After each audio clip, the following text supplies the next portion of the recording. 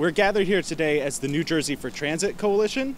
We're an 18-member coalition calling for the state to fix its transportation funding crisis. And right now we're calling on the state to provide funding for New Jersey Transit to avoid a fare hike that is imminent. We are here today because the governor has ignored efforts to move forward with fixing New Jersey's broken transportation funding structure. Broken in terms of capital and broken in terms of operating for New Jersey Transit. The governor has ignored efforts to restore solvency to the Transportation Trust Fund. The governor has ignored efforts to make sure that New Jersey has enough money to fix its deplorable road conditions and to fix its over 600 deficient bridges. The governor has ignored efforts to improve the state's economy by investing in transit and transportation. And the governor has refused to invest in transportation to improve safety of all users of the roadway. And why has he done this? Because he says he wants to say no to New Jerseyans paying more, to pay more for things that they want and need. But he has no problem saying yes for New Jerseyans to pay more for inadequate and outdated transit service. He has no problem saying yes for New Jerseyans to pay more for car repairs due to the deplorable conditions of our roads at an average of $600 a year. Administration after administration has kicked the can down the road, but the buck literally stops with the Governor Christie administration. Come fiscal year 2017, there is no plan for transportation projects in New Jersey. There's no plan to pay for increased debt as a result of his 5-year plan gone awry. There is no plan to thwart future fare hikes. The only plan this governor has is to make New Jerseyans pay more for less. Because this is high noon for New Jersey Transit's riders. There won't be a second chance to stop this fare hike and service cuts for riders. And quite frankly, Governor Christie has signed off on stiffing New Jersey Transit riders.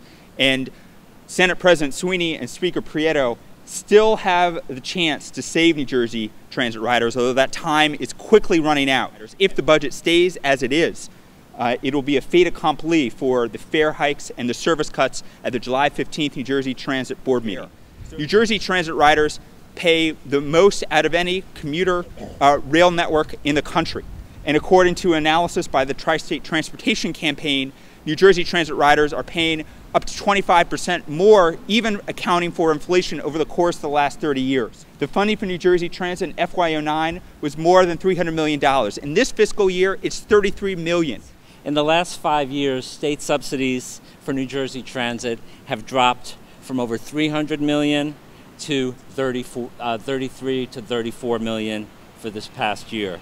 During that same period, the agency's service has drastically declined, threatening the job security and impairing the quality of life for hundreds of thousands of people from the state of New Jersey.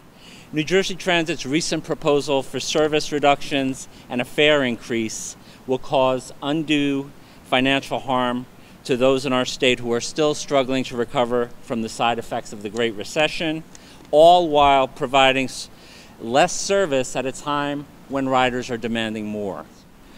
We expect that the representatives from both parties will step up and address this year's budget gap, as well as begin the steps necessary to create legislation to ensure a sustainable, consistent funding stream for transit and transportation in the coming years. The imminent fare hike on bus and train riders will amount to a 30% increase on bus and train fares over the last 5 years. It will hurt the people who can least afford it. Bus and train riders tend to be lower income. They are often senior citizens. They often have disabilities. They are the most vulnerable among us. And we are asking them to pay more for less. This is not an inevitability. It is a choice.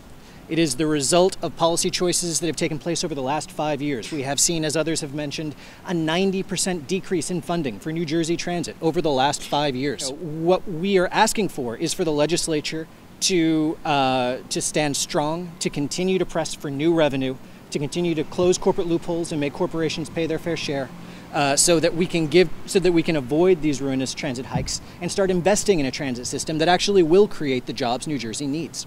I just want to start out and say that the same people who stuck all our trains in the middle of the Meadowlands with a superstorm coming and created that transit disaster are now creating another transit disaster with this budget. Not only is this fare hike unfair, but the cuts in services and the fare hike is a double whammy on the average working family. But why should everybody else care? The reason they should is that when you raise fares and cut services, you put more people back in cars. More people back in cars means more traffic on our already overburdened roads and our dilapidated bridges. More traffic means more air pollution. We're concerned that the Democratic leadership who've complained about these cuts and these fare hikes have to also not talk the talk but walk the walk. They need to put the money up. Because if they don't, then they're complicit in what the governor is doing. And we're out of gimmicks and we're out of tricks. The legislature has to come up with a long-term fix, whether it's a gas tax or something else for TTF. And they have to come up with a pay-as-you-go system for operation and maintenance, so we're not borrowing against the future to fill potholes or to run our trains. The fare hike is going to increase the cost for our roadways because we're going to be putting more people on our roadways and kicking them off of public transportation because it's no longer going to be affordable. We've come to a point where we need to address the need for a stable, sustainable funding source for our transportation system. Transportation is an irreplaceable link in the chain that allows people to access jobs and to do the work that everyone agrees is best for them and for our society. And that's why having an affordable public transit system is vitally important. Since car ownership is so expensive, many of these workers have no choice but to depend on public transit. Any increase in fares would jeopardize their budgets that are already stretched to the max. With the deplorable condition of our roads and bridges due to lack of state TTF funding and little political will to make them safer for biking and walking, raising transit fares and cutting service is backwards 1950s era transportation policy and the beginning of a downward spiral that will leave the state with a substandard mass transit system amidst roads that are near gridlock with congestion. Today's millennials, who will be tomorrow's leaders, are choosing to live and work in cities and towns that provide a variety of transportation options, such as mass transit, walking, and biking. This generation is opting out of the car-centered lifestyle that saw their parents waste away hours per week trapped on congested roads as New Jersey crept towards having the nation's longest commutes.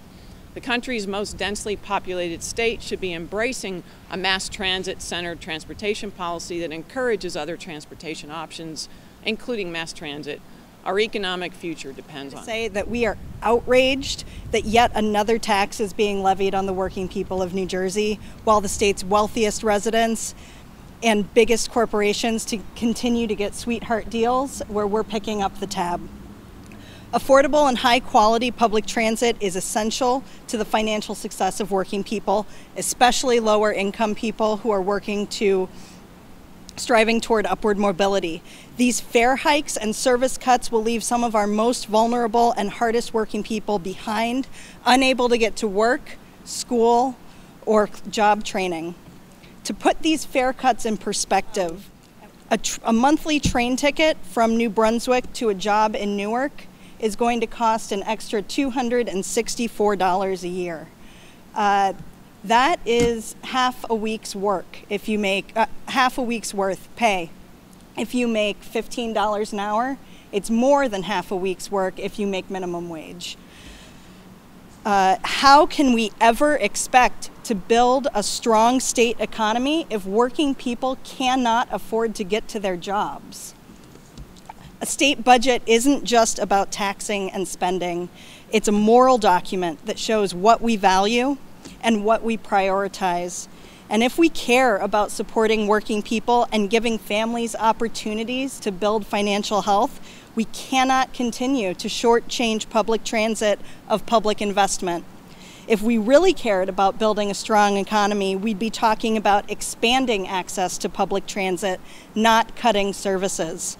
This is going backwards. This is going the wrong way.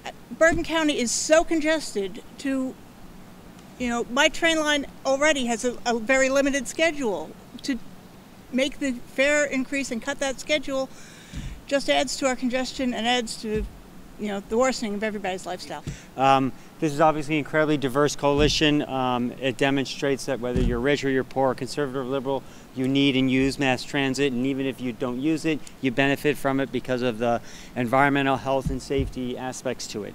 You know, it's clean air. We're living in a climate crisis. You know, in a post-Sandy world, we don't need to be exacerbating. We need to be alleviating the problem, and so we need Democrats that aren't raiding clean energy and mass transit funds, that aren't cutting services, that aren't raising fare hikes.